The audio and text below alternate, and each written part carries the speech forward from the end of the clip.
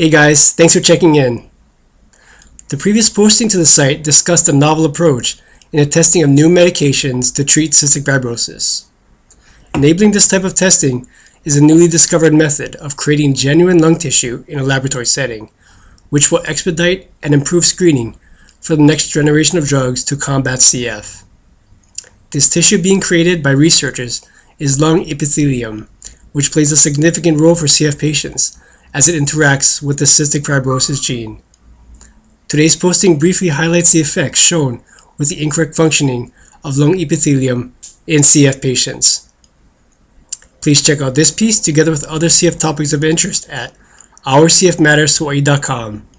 Also, if you have any ideas for future postings to this site, please email me at rod@ourcfmattershawaii.com. I'd love to hear from you. That's all I have for now, and I'll see you next time.